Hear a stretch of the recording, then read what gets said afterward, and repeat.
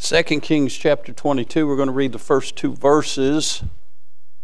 I found these verses to be just thrilling and yet perplexing. Verse number 1, the Bible says, Josiah was 8 years old when he began to reign, and he reigned 31 years in Jerusalem. His mother's name was Jedidah, the daughter of Adiah of Boskath. And he did that which was right in the sight of the Lord, and walked in all the way of David his father, and turned not aside to the right hand or to the left. Let's pray. Father, we love you. Thank you for first loving us. Thank you for the good singing. We enjoyed the singing. Lord, we're glad you're the master of the sea. God, we're glad that even though we may face billows and waves and, Lord, may face hardships in this life, we're headed home. And one of these days, the sufferings of these present times are not worthy to be compared to the glory which shall be revealed in us. The hardships of this life won't even be a memory when we see you as you are. And Lord, we're thankful for our blessed hope tonight. And God, we're thankful for these that came out. We're thankful for all the good testimonies. We're thankful, Lord, you're a God that hears and answers prayer. And God, we're thankful you neither slumber nor sleep. And God, we're thankful, Lord, you are for us and not against us. And if God be for us, who can be against us? And Father, we're thankful to be able to come once again, open the Word of God, look into the perfect law of liberty, and find hope and strength and joy and peace. And so, Father, I pray you'd help us tonight. As Brother Ray's already prayed, we're looking forward to hearing from the Word of God. And so, God, I pray you'd speak to hearts. I pray that, God, you'd help those, you'd comfort those that need comfort, strengthen those that are weak. Lord, lift up that one that may be low tonight. Lord, give the answer to that one that is seeking tonight. And we certainly pray, Lord, if there be any amongst us tonight, unsaved, lost without God, that tonight would be the night of their salvation. Father, do for us what we cannot do for ourselves. Get glory to your name. Use this unworthy vessel. Father, we'll thank you for what you do, for it's in the holy and wonderful name of Jesus we ask these things. Amen and amen. I find this perplexing because we find a king of Judah by the name of Josiah. Notice that he reigned. And the Bible says in verse number 1, Josiah was 8 years old when he began to reign, and he reigned 31 years into Jerusalem. Can I say this? Most 8-year-olds have to be told to brush their teeth. Most of them don't. You can't get them out of bed. You can't get them doing any work. Can't get them doing any chores. Here's an 8-year-old boy that becomes king in Jerusalem, king of Israel. Now that perplexes me. No, it doesn't perplex you. You're used to 8-year-olds calling the shots. Oh, I forgot. That's why some of you parents parent today. Whatever the kid says goes. But that perplexes me that an 8-year-old is the ruler of a nation. Now we got an 80-year-old that acts like an 8-year-old, but that's a whole other message. Now, can I say this about Josiah? His reign was significant, but it was not without guidance. Notice what the Bible says, that he reigned 31 years in Jerusalem, and his mother's name was Jedidah, the daughter of Adiah of Boskath. Now, it's very important to our study. If God mentioned his mother and his grandmother, they were very significant in his life, and they were helpful in guiding him until he was of age to be able to run the country the way it should have been run. Now, notice some things. You know I love names. When you study the Bible and you come across the name is very significant about the character of the individual. If they got to be 30 years of age and their name did not fit their character, they changed their name. So I'm interested in these names. The name Josiah means Jehovah healeth. That's very important because the two kings prior to him led Israel into serving false gods and led Israel to have a bout with serving Belial and offering up their own children as sacrifices, all kinds of wickedness, all kinds of idol worship, all kinds of things that displease God. And yet God uses an 8-year-old boy to heal the nation. Jehovah healeth. Notice his mother, Jedidah. Her name means beloved of Jehovah. She was beloved of Jehovah. God loved her. God blessed her womb. And God used the fruit of her womb to heal the nation. But can I say, his grandmother's name, Adiah, means Jehovah has adorned. Can I say, aren't you glad that God's adorned you with grace, with mercy, with love, with joy, with peace, with long-suffering, with gentleness, goodness, meekness, temperance? What a blessings for the fruit of the Spirit that God has adorned us. And because God adorned her, she raised a daughter that was the beloved of Jehovah. And then she has a grandson who goes on to be used to heal the nation of Israel. We see that Josiah reigned. Can I say something else about this young man or this king? He did right. Look in verse number 2. And he did that which was right in the sight of the Lord. I don't know about you, but when this thing's done, it'll be well spoken of us if God says we done what was right. It's easy to do what's not right, but it takes some character to do what's right. This young man did what was right in the eyes of the Lord. He reigned, he did right, but notice he also rehearsed. Look in verse number 2 again. It says, and he walked in all the way of David, his father. He walked in the way of David, his father. Now that's very important. He rehearsed. He did what David did. Now David was a man after God's own heart. If there's anybody you want to pattern yourself after, it's somebody who walks after God. Now, this is why you need to study your Bible. Read verse 2 with me again. And he did that which was right in the sight of the Lord, and walked in the way of David. Now what's the next two words? His father. I want to caution you right now. David was not his literal father. David was his great grandfather. Matter of fact, David had been dead for over 300 years before Josiah was born.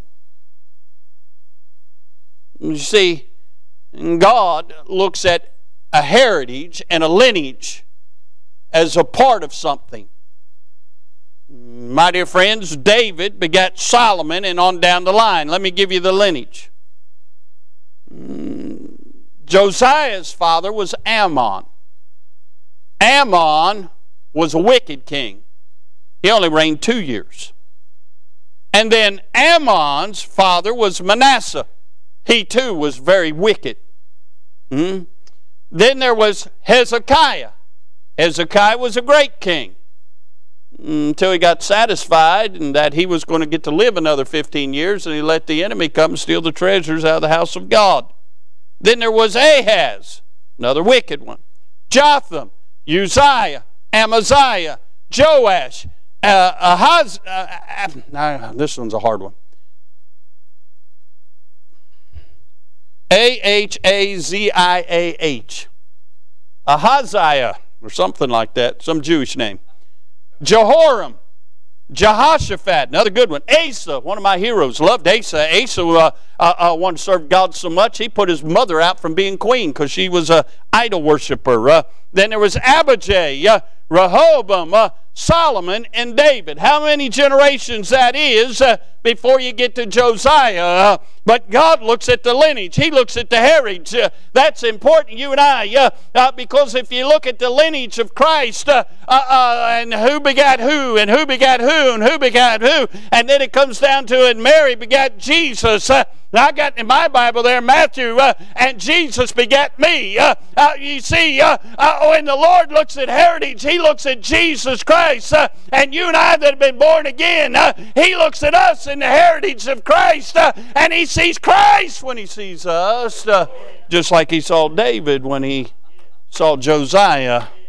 He rehearsed, walked the ways of David. But then notice he was resolved. Look at verse 2 again. Said he turned not aside to the right hand or to the left. He stayed right on the middle of the path of righteousness. He didn't go right. He didn't go left. He walked right where he was supposed to walk. In other words, he began well, he continued well, and he finished well. Boy, if you ought to have a testimony, what a testimony that you began well, you continued well, and you finished well. I'm interested in verse number 2 tonight, where it said, and he did that which was right in the sight of the Lord. I want to preach with God's help for just a few minutes tonight on doing right in the sight of the Lord. You know, we're so concerned about what people think of us. We're concerned about what our peers think about us.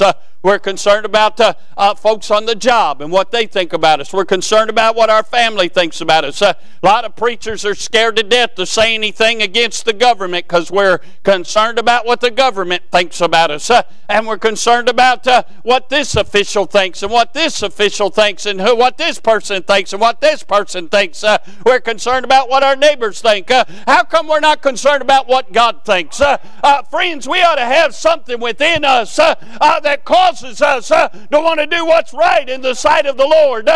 We ought to want to please God. Did not Peter said it's better to obey God than man? What happened to those kind of Christians? Got backbones like saw logs. Said, I'm just going to do what God says. Let the chips fall where they may. Say what you want to say about me. But if God says, when it's all said and done, well done, thou good and faithful servant, nothing else matters. We ought to strive to do what's right in His eyes, because His eyes are the only ones that count. Doing right in God's sight. Now, I say in order to do right in God's sight, first of all, you've got to be instructed. You can't do right by God if you don't know what God expects from you.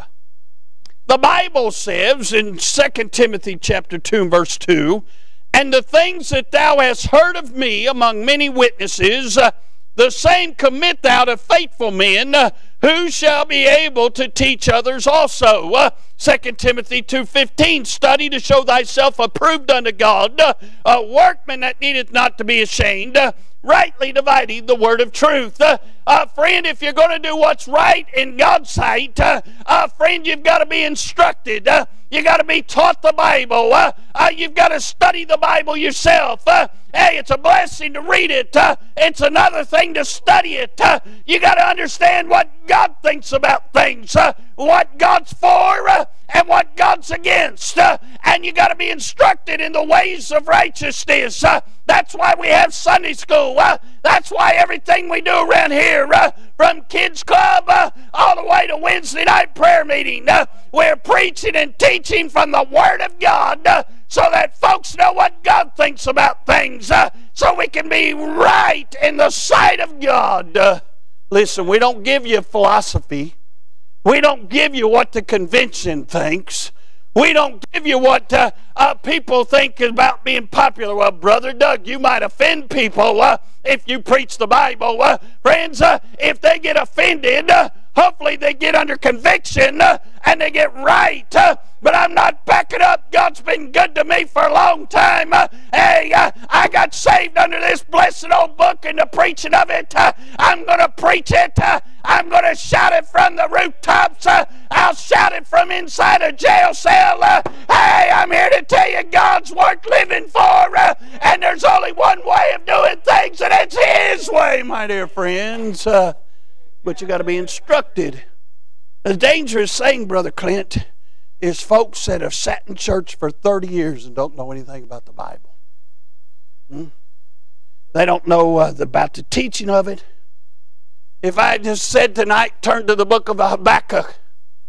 Man, some of you have been struggling. You've been in the front of the Bible looking for what page that was on.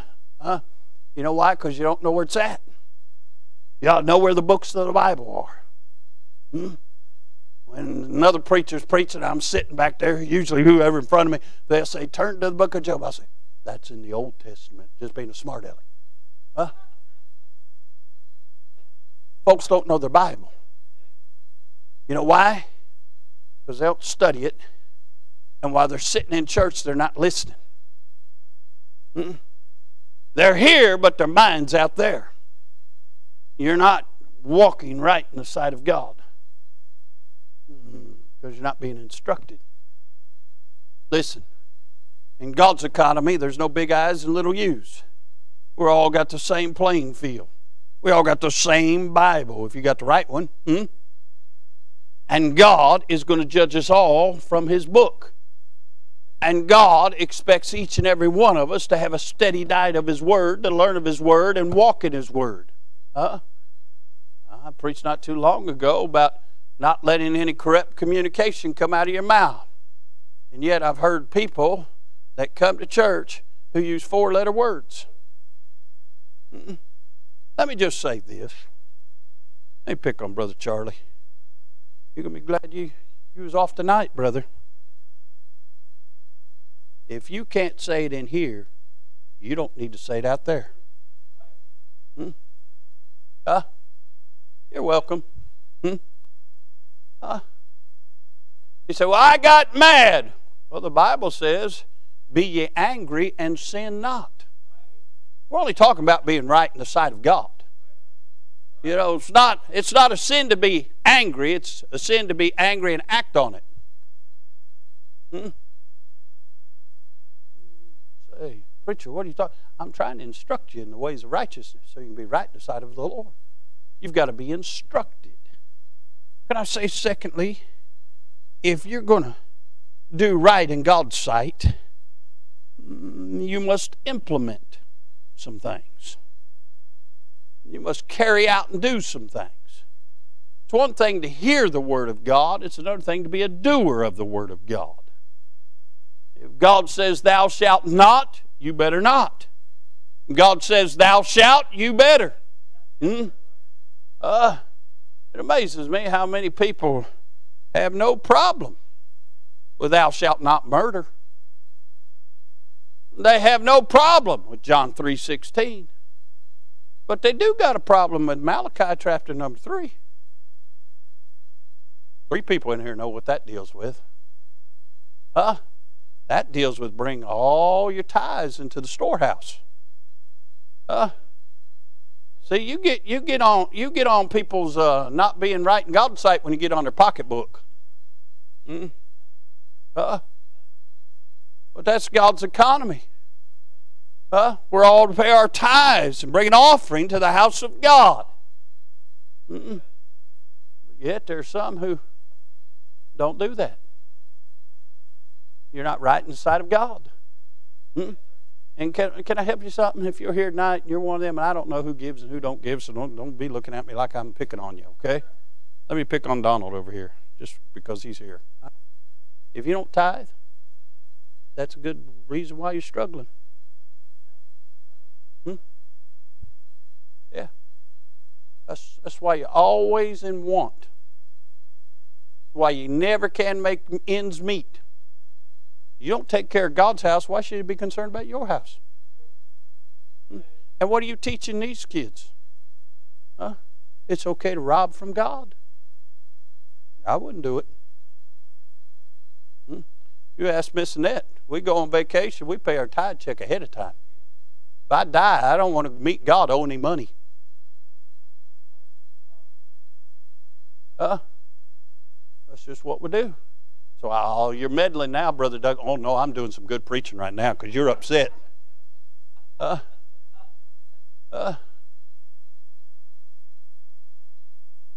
Amazes me how people have no problem giving the government their percentage. And the government wants a whole lot more than God requires. He only wants a tenth and an offering. I would to God the IRS only took a tenth. We'd shout it out.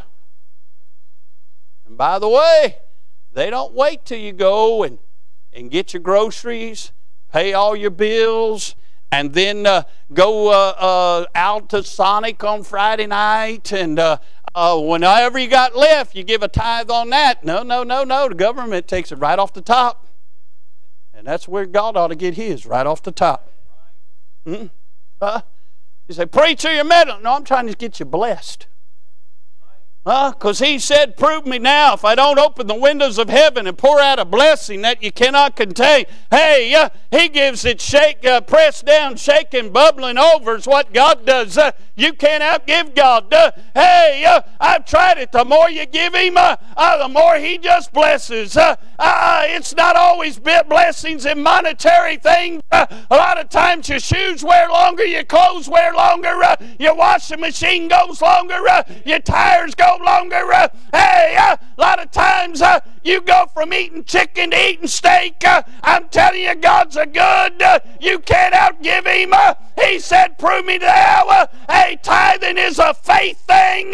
Hey, friend, if you learn to just trust God, you'll see how big a God he really is. Hallelujah. He owns the cattle on 1,000 hills. Sometimes he gives it back to you a cheeseburger at a time. But I'm here to tell you, he's faithful and true. David said he never seen the righteous seed begging or forsaken. And I want to tell you something. You can't be righteous if you're not tithing. That's nowhere in my notes. All I got to implement means carry out or do. So you're welcome. Means to do what you hear from the Scriptures. Put them into practice. Apply them. Heed to them. You hear something preach, you ought to run to do it. God says you ought to get in the altar, you ought to run to get in the altar. God says you ought to love your neighbor, you ought to run to love your neighbor. God says you got an ought against a brother getting straightened out, you ought to run to get that thing straightened out. You ought to long to be right in His sight. Can I say, if you're going to be right in God's sight, you got to be instructed. You got to implement what you're taught. But then you got to be insistent. You got to be tenacious or persistent. You got to be that song we sang, be resolved, insistent. I'm just going to live for God. We've got too many yo-yo Christians. Up, down, in, and out. It amazes me how many people make excuses not to be faithful to the things of God. I'm glad God's more faithful than we are. How'd you like Him just cut all oxygen off for about 35 minutes? We'd all be brain dead. See, He's faithful regardless of us. But He commands us to be steadfast, unmovable, always abounding in the work of the Lord. We need to be insistent. It amazes me how many folks will never miss work, but they have no problem laying out of church. Do you know who gave you your job? God. I'd lay out of work before I'd lay out of church. We can make excuses all the time. Matter of fact, Miss Tara, Miss Arla, for my birthday gave me a CD. It's got that song on there, Excuses. Excuses. We hear them every day. The devil will supply them. If from church, you'll stay away. Amazes me how many excuses people got to why they can't be faithful. You know what excuse is? It's lies wrapped around words. No, you choose not to be faithful. Thank God for those that are insistent they're going to just serve God. Preach the other night, I'm just going to go on for God. Thank God for those that just made up their mind, I'm just going to go on for God. Just be faithful, be insistent. You say, Brother Doug, there's a pandemic. Yeah, there's a pandemic. It's called sin. There's a cure. His name is Jesus. And if we aren't insistent on telling the world and being faithful to keep the doors open, how are they going to hear? We need to be insistent if we're going to do right in God's sight. I promise you this, neighbor, 100 years from now, because I don't know when Jesus could come tonight. But 100 years from now, we'll all realize we didn't pray enough. We wasn't faithful enough. We wasn't serious enough. We wasn't committed enough. We didn't do enough.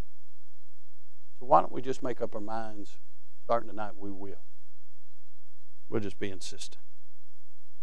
If you're going to be right in God's sight, can I say this? You need to be insightful. He started reigning at 8 years old, and he reigned 31 years.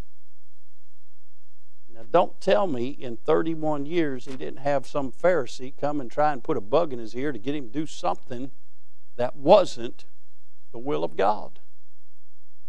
But he was insightful. He didn't go to the right or to the left. He walked in the ways of David, his father. He did what was right in the sight of the Lord. Why? Because he was insightful. In other words, he didn't have his head buried in the sand. You know why most churches got caught off guard last year? They had their heads buried in the sand. They just assumed they'd come to church like always. You know why America's reeling right now? We've had our head buried in the sand. Can I say, all that is going on in our country didn't happen overnight. It's been taught in our colleges for about 30 years now. A lot of this stuff that's going on and a lot of the philosophies, this progressive movement heading us towards socialism, then communism, it's all been a plan. But see, we haven't taken voting serious. We haven't protected the vote. We haven't put the right people in office to make sure they would vote. We haven't voted out guys like Mitch McConnell's been in there almost 40 years and done nothing but got rich. I can't understand. Explain this to me. Somebody that's smarter than me, that's good with numbers. Explain this to me, how somebody can go in office and gets paid $144,000 a year and get out of office and be a multi-billionaire and got million-dollar mansions all over the globe. Explain that to me.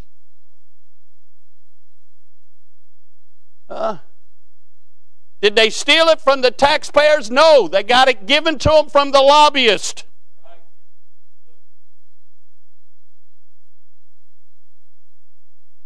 So what are you trying to say, preacher? It didn't happen overnight.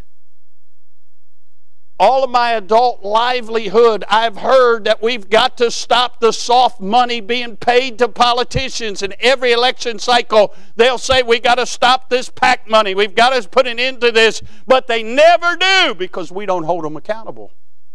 Because as long as we get to go to the grocery store, as long as we get to go to the gas station, as long as we get to watch sports, as long as we get to watch our shows, as long as we got a job, as long as we got food in the cupboard, as long as nobody's breathing down our neck, we're okay.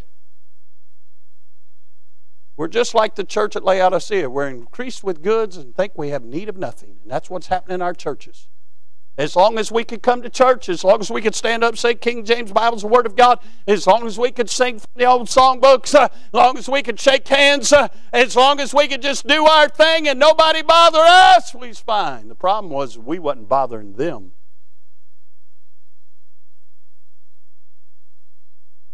We haven't been insightful. You say, what are you talking about being insightful? Well, you've got to use some discernment. What amazes me about what's going on right now in America, and really the world, is how many people that sit in churches and don't see it. I had a preacher call me yesterday, just out of the blue, called me and just said, preacher, I want to thank you. I've been listening to your preaching for over a year now on the internet. I want to thank you for standing true. I want to thank you for exposing what's going on in this world. I want to thank you for just being a pillar that God's using. Just keep it up. I thought, wow. All I thought I was doing was preaching. But people don't get it. They don't understand. Follow the money, friends. Do you know why they're mandating a vaccine? Because Pfizer and Moderna have paid these politicians to tell you that. Do you know earlier this year Pfizer was making $212 million a day?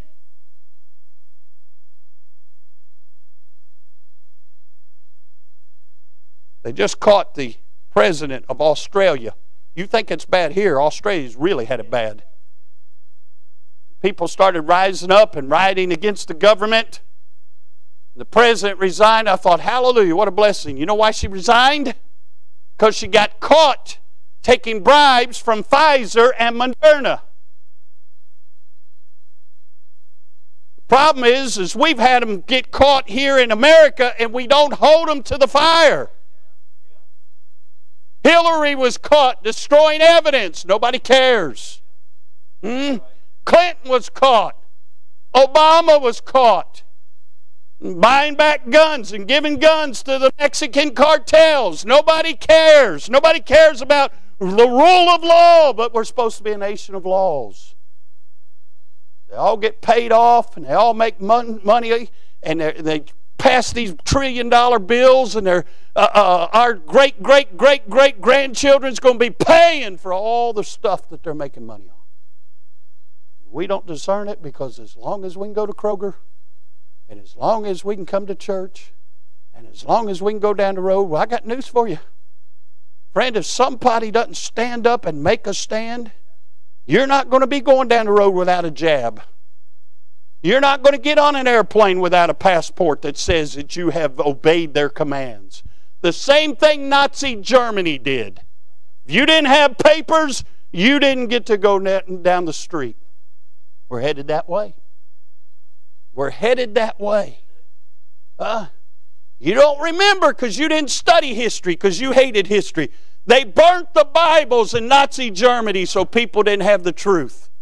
Can I say last year they said the church was non-essential, and many churches said, nope, we can't go against the government. I've got news for you. Won't be long, they're coming after your Bibles. The only reason they haven't yet is because there's 440 million gun owners in America. But I'm telling you, there's legislation right now to do away with them. They're trying everything they can to strip you of your inalienable rights that our forefathers put in the Constitution that we would rise up against this tyranny. But we're laying down like sheep because we're not discernible. We've not been insightful. We don't discern what's going on. So many people just don't see it. Really? The government's bad? I read something the other day. So this is what the government's good at. Spending your money, wasting money, and killing people. That's all they're good for. Do you know this? And I heard this while I was up in Boston. The reason they quit teaching history is because kids don't know their rights. Do you know this? The government works for us. And a mandate is not a law.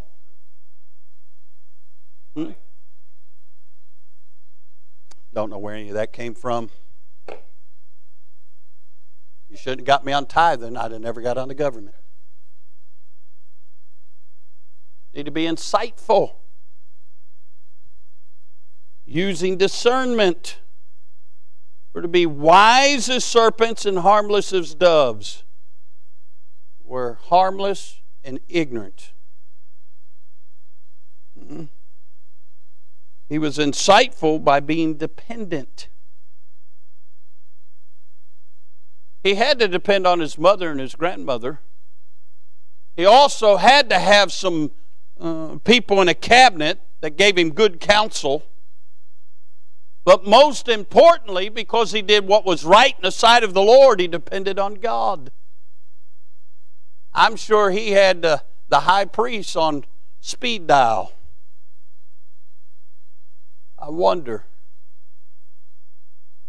We're so independent that we've lost being dependent on God. Every day I tell the Lord, Lord, without you I can do nothing.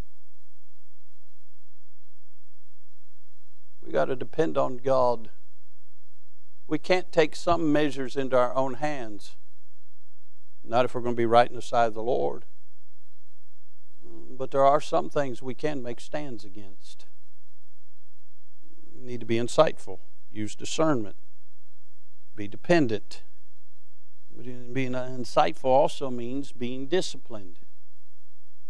If you're not going to go to the right or the left and stay right in the middle of the road with the Lord, you're going to be disciplined. I got news for you. On any given Wednesday or Sunday, your flesh is not going to feel good. But you've got to be disciplined, put your flesh down, and be faithful to the things of God. On any given month, it might get tight. And you can think, well, I won't pay my tithes this month, I'll catch up next month. You won't ever catch up. You've got to be disciplined. What's more important? God gets His first. By the way, if you prove Him, you never do without anything. You say, well, I'll do without this to pay my tithe. You won't do without, trust me. God's good. But you got to be disciplined. Put God first. Insightful. Thought about this. If we're going to do what's right in God's sight, we've got to become influenced, biased, narrow-minded. I'm influenced by the Bible. I'm influenced by truth. You know why Americans are falling for everything the government says? Because we don't want truth. We get all of our information from little 30-second sound bites. Watch local news, watch national news, they all got the same talking points. They're all handed down. They all say the exact same thing. There is no reporting anymore. I feel sorry for these kids. They'll never know what a Walter Cronkite was. He just reported the news. They'll never know what those reporters that used to go into the war zones and report what was going on at the wars and report truth, good, bad, and the ugly. They reported the truth. But when all the president's men came into play, all of a sudden now all journalists want to get the story. And it doesn't matter if truth is involved or not. They'll embellish the truth to get the press and become famous, like Grouchy Fauci. The truth's out there, friends. You got to search for it. You got to read. People don't want to take time to read. You don't read your Bible. You don't want to read to find truth. There's a lot of truth out there. Right now, China is about ready to take Taiwan. Taiwan cannot defend herself, and China is not afraid of America. Would you be afraid of Joe Biden?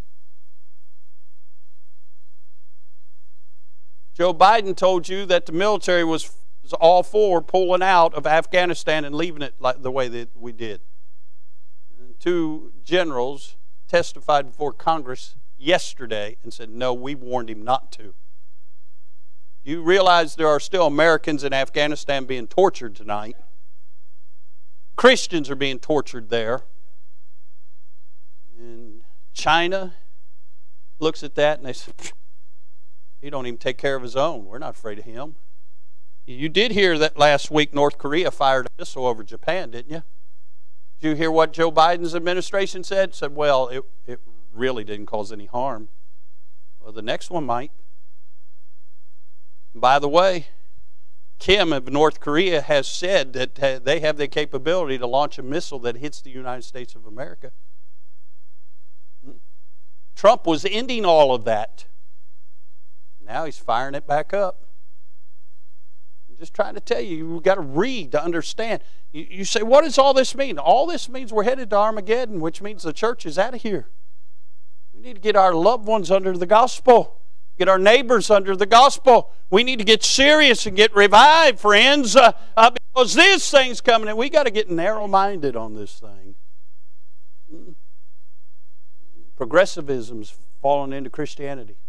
Brother Doug, what's wrong with having a rock band? Nothing if you're the Eagles. But we're not the Eagles, we're church. Kids Google the Eagles. They were great in the 70s. You could understand what they said, too, when they sang.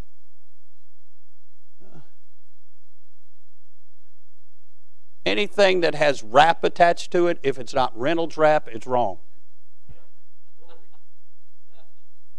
Thought I'd throw that in there.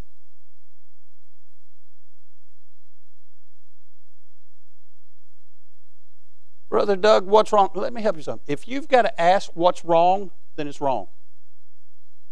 If you want to know what's right, get in your Bible.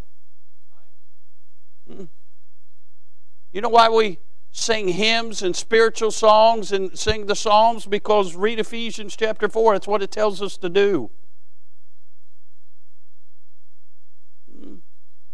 So why do we have to have preaching? Because Paul said preach the word. God chose through the foolishness of preaching to save them that would believe.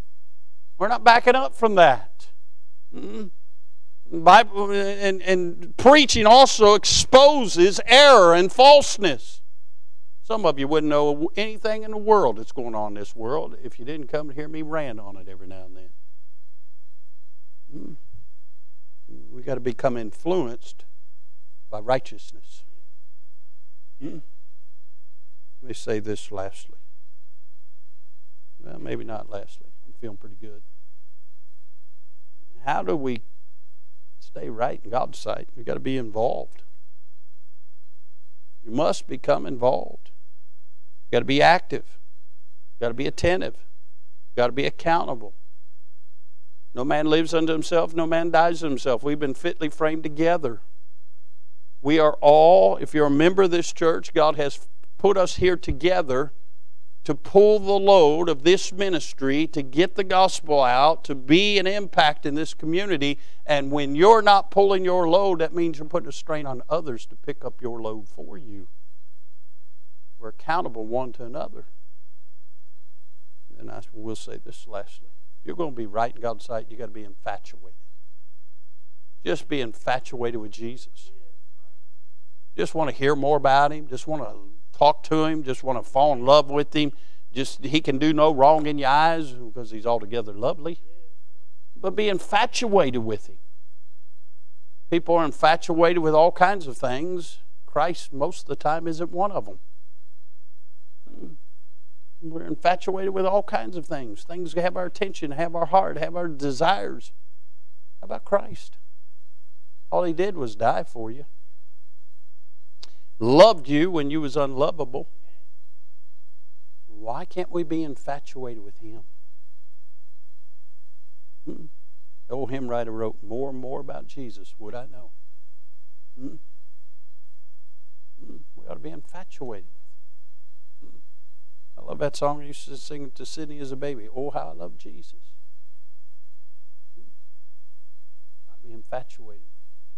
You ought to have our heart. By the way, if He's got your heart, He'll get the rest of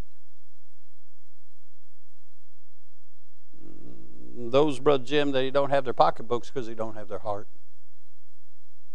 Real simple. Huh? Those, Miss Mary, that He don't have their voice because they don't have their heart. Those that have given Jesus their heart, they have no problem telling others about Him because He has their voice as well. Let me ask you a question. If the Lord was to come back tonight, are you right in His sight?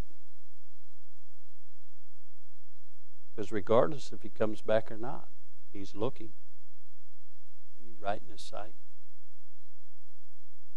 This little 2-verse passage excited me, perplexed me, because there's an 8-year-old boy that was right in His sight. And he never veered. He just stayed there.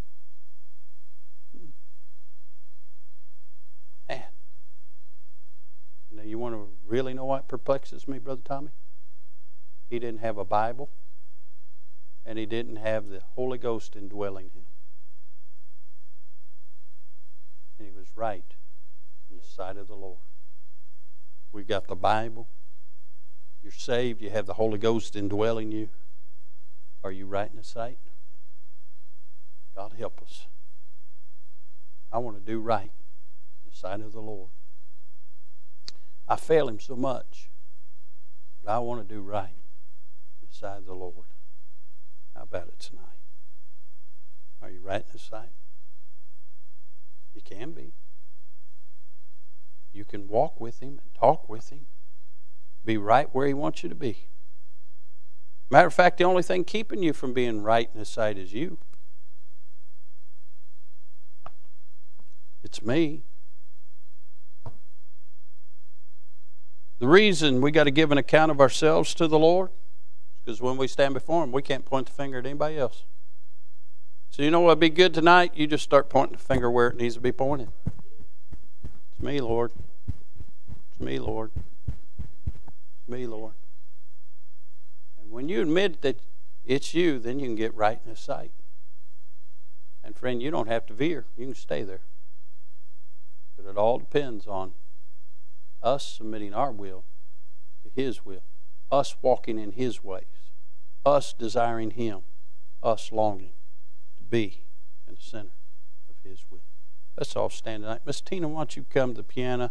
Brother Clint, why don't you come pick out a song of invitation? I don't know. All I do know is I want to be right in the sight. How about you tonight? Starts with telling him, Lord, I want to be right in your sight. I want you to be pleased with my life. There are folks coming. They're picking out a song. Let's pray. Father, we love you. Lord, there's so many times we're not right in your sight. Lord, forgive us of our ineptness. Forgive us of our wickedness and our sin. Forgive us of being fleshly, being proud. God, help us. Give us a desire to want to be right in your sight. Lord, you've been so good to us. You're so long-suffering. Lord, you're full of tender mercy and kindness. Create in us a desire to be right in your sight. Lord, there's some already in the altar, some praying in the pews. Lord, just bless this invitation. God, if there's somebody here tonight not saved, I pray they'd get saved. If there's somebody here that's saved and they don't know any more about the Bible than 2 days after they got saved, Lord, help them to come, get in the altar, and be instructed of thee. Have a desire for godly things. Lord, create in us a passion for the things of God. Lord, we'll not be walking around with our head buried in the sand, but we'll be looking unto Jesus, the author and finisher of our fight. Now, Father, bless now. Bless this invitation in Jesus' name. Amen. Do you struggle to find good Bible-based resources to supplement your personal devotions? If so, head on over to ibcflorence.com today and click on Bookstore, where we have a ton of resources. And as always, thanks for listening.